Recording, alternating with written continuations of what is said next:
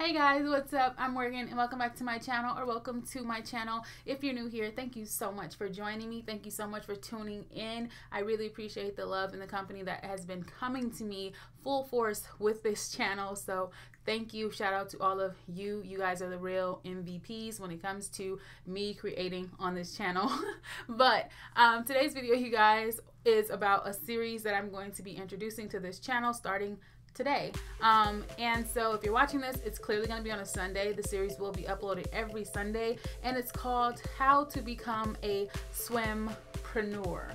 Now, I title it that way because I'm a swimwear designer, I am a swimwear entrepreneur, amongst other things. If you don't have a swimwear brand, you have a fashion brand, you can still follow along, because these steps that I will be showing you guys applies to fashion brands, fashion boutiques. It's the process of creating your own brand, from the sketch to your final design, to production, to designing tech packs and all that type of stuff. I'm going to be covering that in this series, and I wanted to split it up into like weekly series, so that way I cover everything in certain videos and it's not just crushed into one very long video, which you guys know I am good for. So instead, it's going to be uploaded every Sunday. If this sounds like something that you're into and you're not already subscribed to my channel, make sure you're subscribed by hitting the subscribe button and the notification bell so you don't miss out on any of my future uploads. But without further ado, let's get into week one, and that is basically designing your first collection.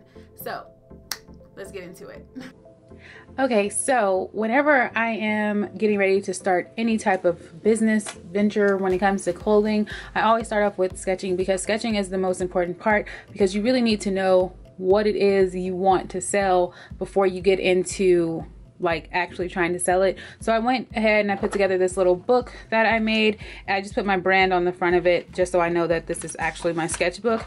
And on the inside, I have a bunch of blank designs, blank sketches, body forms for the female body, so that I can sketch on top of. And I just basically use pencils with this, and I make sure I use this eraser. I don't ever use the erasers that come with the pencils, because they don't really erase well, as opposed to this one, the white one. It erases really well and it doesn't leave pencil marks on your drawings, especially if you're not pressing down really hard on your pencils. But anyway, so I basically start off with sketches, and when I come up with sketches for my designs, I'm always trying to think outside the box and try to think about what can work for the season that I'm going to be designing in. And it's very important that you know what season that you're going to be launching your brand, so that way you're actually designing things that are going to fit into that current time. Even if there are some designs that you really want to make, you just have to be really smart about it so that you're not wasting money in the long run, you know, and design things based on what it is that you want to sell. So as you can see, it has a front model and a back model. They're both blank. It just has the lines of the body, the outline of the body. You can definitely add a face in there with hair if you want to make it extra special. You can color it in, or you can scan it onto your printer and upload it into your computer and do like actual final type edits. But for me, I like to do raw like sketches at first, and then on the back I like to leave these pages blank. Like on the back of each page, it's blank, and that's so I can write the notes for the designs. And that way, when it's time to make my tech packs, which we'll get into in a different video in this series, it's very easy to make all the corrections. So I like to do flat sketches. And let's say I wanted to design a bandeau styled bikini, I would definitely start, sorry, let me adjust this. I would basically just be designing the top part, and on bandeaus, you know that they go across. It's basically a tube top, but you can put different cuts and things like that on how you like it. So you can do a regular cut and it'll just be a straight line. Sorry, the pencil is really light. You can go right under the bust area. I'm gonna darken it up for you guys, hopefully you can see that. So you can go right under the bust area. And let's say you wanted to leave it like that and make it plain. It's really important to add the details, so that way when you do again your tech packs, it's all the information is there. So for this one, let's say I want to do a bandeau style top, and I wanted to add straps or some sort of straps. I can add the straps from the armpit area and it'll just go straight up. Or I can add this strap over here. I can make it the exact same if I want. or I can make it go down like that. I can have one area where it's higher and I can still have the seam here. I can make it go up there like that. It's just up to you, and this is why I like these flat forms, because it's easier to design on, and you can erase and things like that. And so for the bottoms, if I just wanted a basic V bottom, which are really popular right now, I could go high up, because high cut is also very popular right now. I can make the V where it drops down and then it goes back up like that, as opposed to the round ones, which is almost like a basic bikini bottom. And I can also make the straps skinny, or I can make them wider. I'll do it wider on the hips and drag it down to the crotch area. And now I have a V bottom. But the important part for when you're designing is to add in those fine details that makes this swimsuit yours, that makes it not super basic, which makes it stand out so people know that it's from you and your brand. You can add a lot of things. You could add a extra thick band.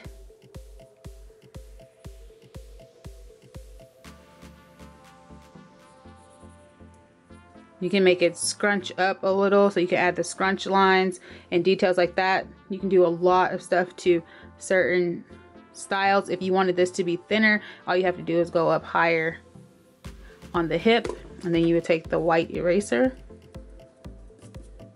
and delete that line. So you can see how the different styles change. And on the back, you can make it a full bottom, you can make it a thong, you can make it the V bottoms, which I think are super sexy. We have some of those coming to the shop, by the way, if you're interested, you know. No biggie. But you can make the V bottoms just like the front.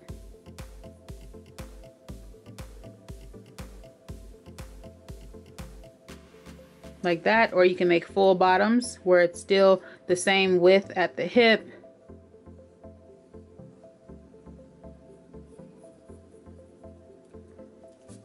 You know, you can do whatever you want to this. And then for the top, you can outline the top if it's just a string going across like that. Or let's say you have something with the strings coming in, and then there's a bow over the shoulder. It probably come down to a strap here, or you probably have, since it's across on that side, it's probably going to come down like that into the bow. However you want. I just think it's really important to start with these designs. And again, if you're using pencil, you can erase so you don't go through the whole booklet. If you guys want to know more about how I made this, just let me know in the comment section, and I'll be sure to tell you exactly how I did this. Okay, so now that you have your sketches done, basically the next step is to edit those sketches, to go through those sketches and make sure that you actually have a collection that is worth moving forward on. So when you're sketching, you want to make sure you have enough sketches to actually go through, to edit, to narrow down into a collection. So if you're just sketching like 4 designs and thinking those 4 designs are gonna hit, like, and just people are gonna go nuts for it, you need to keep sketching, because you want to have something to where you have a backup, or you want to have multiple options. And this doesn't mean that because you have more available that all of them are available to your audience at the same time. That's not what this is. What I'm saying is you want to have enough designs to basically sample. So when you're sampling designs, you don't have to spend a lot of money, especially if you can find a seamstress that's local. They tend to have way better price ranges than you going to a full-on manufacturer, because that's going to cost you. It's going to run up really fast in your finances. So I advise you to find a friend that knows how to sew, find a seamstress, a tailor in your area that you can work with to see if they can actually just do the sample of your design. But when you're picking out your sketches, what you want to do with these are pick the sketches that, or not sketches, pick the designs that you sketch that you feel like would actually look very cohesive together. Like, you don't want to have something that's full-on floral print, knowing dang well all the other prints that you have are like extremely sporty. So this is why it's important to really go in and detail the sketches that you want to pick. So for my collection, I can tell you guys right now, because you'll be seeing it soon, but my collection is usually based on sportier styles. That's just the type of girls that, one, I advertise towards, but also my swimwear is not just sporty, it's more sexy as well. So I have very feminine silhouettes. I have high cuts, very cheeky, but because it's also sporty, it comes down to how my design is made. It comes down to strap placement. It comes down to the support of the garment. It comes down to the material. So as you can see, there's a lot that goes into starting a swimwear brand and just being really thorough with your thought process and making sure you don't skip out on anything. So when you're going through and you're picking these sketches, I would say you should have at least 20 sketches to go off of. That's just the lowest amount that I would say. So that way you can narrow it down to maybe your top 5 designs or top 6 designs. And from those top 6 designs, you can narrow that down again to your top 3 designs. And you can take those top 3 designs, really go in and detail those sketches. And once you're detailing those sketches, you will have the base of how your tech packs are going to be shaped. So that way you're not missing anything. You figured out which ones you want. And this is for small businesses and startup businesses. You probably don't have the finances to be designing like 20 different styles at once. This is why I said the more that you can narrow it down, the more that you can focus on giving your audience something worth buying and paying attention to, just something that is really going to define your brand in the beginning phases of you starting your swimwear brand or advertising your swimwear brand. So I'm going to show you what I mean by detailing the actual swimwear once you have narrowed down those designs. So keep in mind the design that I just showed you when it came to, oh, sorry, the sun is really bright. Came to all these type of designs, the bandeau style, the high cut, the full bottom or the thong bottom, the back with a bow or the strap. I'm gonna show you how you can actually really detail this and what I mean by that, so that you can go into more details when it comes to your brand. So let's get back over here. Okay, so we are back here now, back to the sketch, and basically what I'm going to do is show you guys how to fully detail this, and how you can detail your own basically, and have really good details, so that way you know exactly what's going into your garment, you know exactly what style this is, or what to tell your manufacturer or a friend, whoever is sewing this up. So I'm just going to go with the same example. And I'm going to go with the bandeau style top, but instead I'm going to detail this a little more. So I'm just going to erase the straps for now. I'm also going to erase the bottom so that I can get a little bit more detailed. Actually, I just erased the whole thing. Sorry guys, but let me just erase this whole thing here. But do you see what I mean with the white eraser, how it doesn't leave traces? It's clear. So I'm gonna grab my pencil and I'm gonna go with the same bandeau style top, and I'm going to, instead, I'm going to bring the line down just a little bit.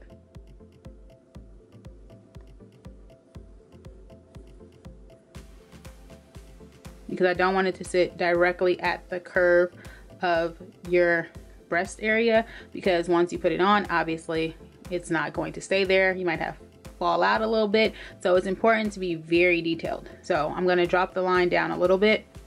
I'm also going to make this line up here curve a little bit, where it goes, instead of it going straight across, I'm going to bring it from the armpit area and I'm going to curve it just a little bit at the top and bring it back down. So that way once it's on, you're not falling out and you still have a very sexy neckline and things like that. So I'm just gonna curve it just a little bit. Gonna bring it down on the sides. And the straps, instead of the straps being directly at the armpit, I'm going to bring the straps a little bit towards the center of the breast line, which would be here. I'm going to bring that up so that it's over the shoulder. And instead of it being a super skinny strap, I'm going to make it a thicker strap like that. And I'm going to do the same to the other side. So this is a bandeau with straps, just like that. And to make more fine details, I want to, erase that breast line so it's not there. But to make more details, I want to make this part a line right under it again, a very small line, so that way I have a channel that goes through for a draw cord, and the draw cord is going to go through here. So to make the draw cord lines, I'm just going to kind of scrunch it up. Can you guys see that? So I'm going to make it scrunch a little bit, and then on the back side, the bandeau is not going to go all the way across, but the straps are going to come down like that. And the channel from over here is going to come out right there.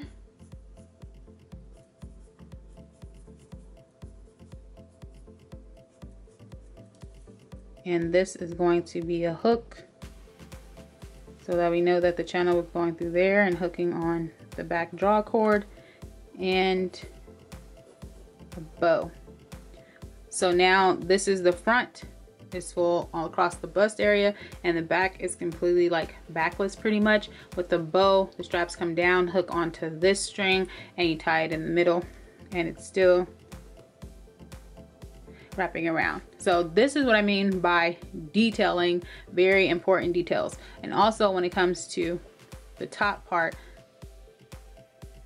you see how it doesn't have stitches? I didn't put any stitch lines or anything, and that's because I want the top part to be seamless. So that's something you would detail in your tech pack. You would make sure it's seamless, put an arrow, however you want to make that point across, you want to make sure that you detail it. You want to make sure that this says drawstring channel. Okay, so you guys, now that I showed you guys how to really detail it, how to sketch out those designs, how to really go all in with those designs, figure out what it is that you want for your brand, the styles that you want for your brand, you're gonna start to see some sort of pattern within your sketches. The pattern is something you should really look out for and pay attention to, because that pattern that you are developing within those sketches, it could be the designs that are really going to pull your brand to the next level. Because when I design, I know that I have a certain style that I like. I have a certain thing that I go towards when it comes to my designs, and that's like my signature type of pieces. So within your sketches, you might notice something happening where it's like, oh my god, you thought you were sporty, but really you like super flirty, you know, bikinis. So flirty might be your thing. It might be what you're into, and if you're into it, that's what's going to carry you over. That's what's going to make sure that you don't get bored within your brand. You don't want to be designing stuff based on like the trend that's happening, but you also want to make sure that you stay trend relevant. Being trend relevant is super important, because you also want to make sure that you actually fit into the market and you don't have these like standalone pieces that no one is looking for. But it comes down to how you interpret the trend and how you make the trend your own, and make sure that your pieces, the pieces that you want to develop, are going inside the trend but not making it trendy. I hope that didn't sound like too much or a mouthful, but you want to have some sort of trend relevant garment within your designs, so that way, you know, you're just not the lone star and fighting for attention. So this doesn't have to be all the time, but it's crucial to building your brand and getting eyes on your brand, because when it comes to editing or editors and things like that, which I'm going to get into later on in the series, you'll see why I say trend relevancy is important. But anyway, the next part, after you have detailed those sketches, after you have done all the work and figured out which pieces that you really want to focus on, which pieces you really want to make sure that the fine details are in there, what you want to do next is go into market research. I've already did a video about this. You can watch that video right here. It'll be linked up here or linked up here somewhere. It'll also be linked down below, and it's called the 5 P's of market research. Please check out that video. It's super helpful, because that's something that you want to do during week 1 is market research, understanding the market, and also understanding how your designs are going to fit into that market, because it's going to give you guys a lot of information about branding and how to go like more into the details when it comes to pushing your brand. So do that, watch that video, and you know, trust me, watch that video, okay? It's really good. But anyway, I hope you guys like this video. I hope this wasn't too long. I did want to start off this week with something light, and this is the first step that I will always take. So this is something light, even though it seems like it's not, just like, oh, I'm just sketching. Trust me, these sketches are going to mean a lot down the line. So just go all in. Pay attention to your sketches this week. Pay attention to your design aesthetics this week. Pay attention to the market research that you're going to be doing for this week. And then for next week, you guys, we're going to get into fabric choices, and I'm going to show you guys where I get my fabrics from. I did film that, so stay tuned and subscribe if you haven't already. And I'll see you guys on my next video. Peace.